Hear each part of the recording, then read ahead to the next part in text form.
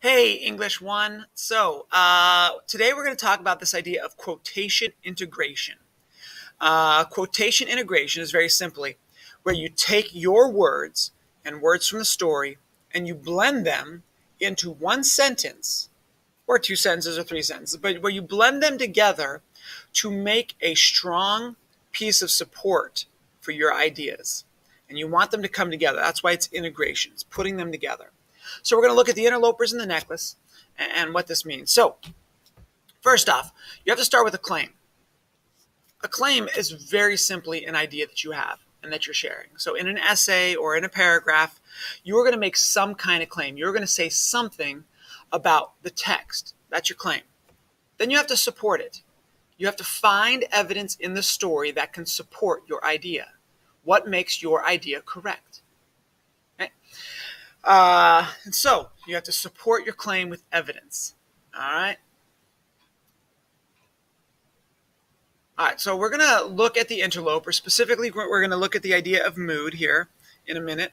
But let's look at how to integrate the text. So using the story to support your text. So if I make the claim that Ulrich is a really nice guy, I'm going to have a hard time supporting that text. So if I'm saying he's a really nice guy, at the beginning of the story, he is not nice. In fact, he wants to hunt and kill his enemy. So these ideas do not match up. That is not good evidence, and I would not want to use that as my evidence.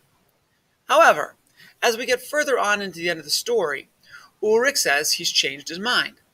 If my men are the first to come, you shall be the first to be helped.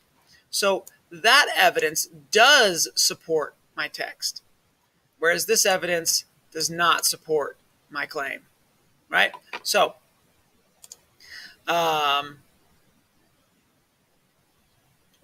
let's see here. All right, so now let's talk about the idea of mood. Okay, what words in the text make for a good mood? And I went through and I picked out some. You could pick out lots of others. But the wind-scourged night, the disturbing element, the fierce shriek as the tree breaks and falls, the hideous fear as he laughs and he sees the wolves coming, the movement and unrest of the animals in the forest. And there's just this tone, this feeling, this mood of eerie, creepy discontent, right? So when I think about mood, and if I'm asked to write what is the mood in the story, I'm going to look for text that will support that idea of mood. All right, so let's go on. So if I am asked, what is the mood in the interlopers? Here is my idea where I'm going to make the claim and I'm going to support it with the text. The mood is one of intense suspense. It takes place on a wind-scourged night, and the characters feel hideous fear. And you see, I've got these quotation marks that go around words that are from the story, because that is my evidence. The mood is frightening, so this is just a different take. It's just another way to do it, okay? The mood is frightening because of movement and unrest and a fierce shriek of a breaking of the branch. Again, we use the quotation marks here around the words from the text, right?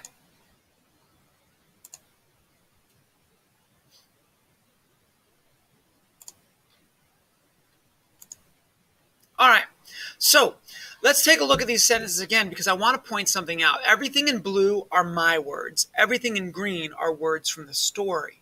And look at how they go. The mood is one of intense suspense. It takes place on a, my words. Wind-scourged night. Those are words from the text. And you see how it's right in the middle of my sentence? It's integrated with my own words. We don't want them separated. We don't want blue and green separate. We want them together, mixed in together. They have to be mixed in. And the characters feel hideous fear. Same thing down here. The mood is frightening because of, my words, movement and unrest, words from the text. And a, my words, fear, shriek, words from the text. of a breaking tree branch. My words, not from the text. So the point here is to make sure that when you use a quote, you mix it into your own sentence. And it has to read clearly. If you read these, they make perfect sense. It doesn't even sound like there's any kind of, break in the idea of the sentence. The mood is frightening because of movement and unrest, and a fierce shriek of breaking tree branch. You don't even hear any kind of pause. It just flows perfectly. Okay, so that's how you do a really good quotation integration. Let's look at the idea of characterization in the necklace. All right. So, if I'm writing about the character of the story, if I claim that Matilda Losell is a kind and generous person, I'm going to have a difficult time supporting that idea.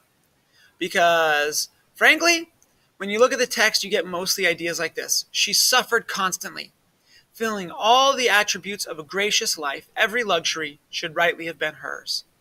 So these do not match up, and I cannot make this claim. So I either have to change my claim, because I don't have any evidence. There's nothing to support this idea.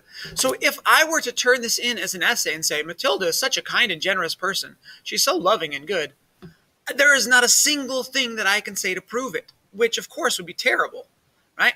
Because there's nothing to suggest she is a kind and generous person. Quite the opposite, actually.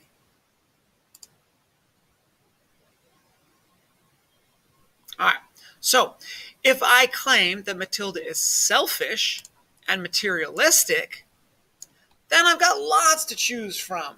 I could use the one that I just pointed out. She suffered constantly, feeling that all the attributes of a gracious life, every luxury, materialistic, selfish, should rightly have been hers. Madame Losell looked old now. This is towards the end of the story. But sometimes she would sit by the window and muse over that party long ago when she had been so beautiful, the belle of the ball. So, it's this idea of she finally gets a break in her rough, difficult day as she has to work so hard now to pay off their debt. And what does she remember? Not happy times with her husband, not that she's learned a lesson and made new friends or changed. No, she remembers when she was the most important person in the room. She remembers how physically beautiful she was, right? So, it's all about making the right claim and finding evidence that can support it. Because if you make the wrong claim and you have no evidence, then you can't make that claim. And if you make a good claim and you've got lots of good evidence, well, then your writing will be really strong and your ideas will be really good. All right, let's continue on and share a couple more ideas. So, here's some more examples. So what kind of woman is Matilda Losell? That's the question. So now I'm going to make the claim. At dinner, Matilda is never satisfied. What kind of woman is she? She's a woman who is never satisfied. That's my claim. Instead of being happy, she would visualize elegant dinners. Right? Instead of being satisfied with the meal in front of her, she only thinks and imagines fancy feasts.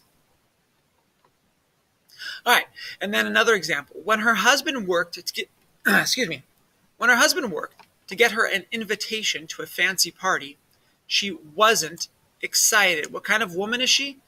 Not excited about a fancy party. Instead, she was annoyed. What kind of woman is she?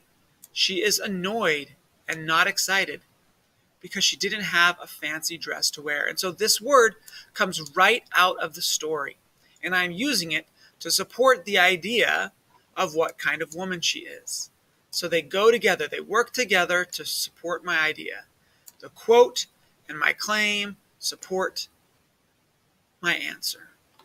That's how we want things to look. That's how we want it to work.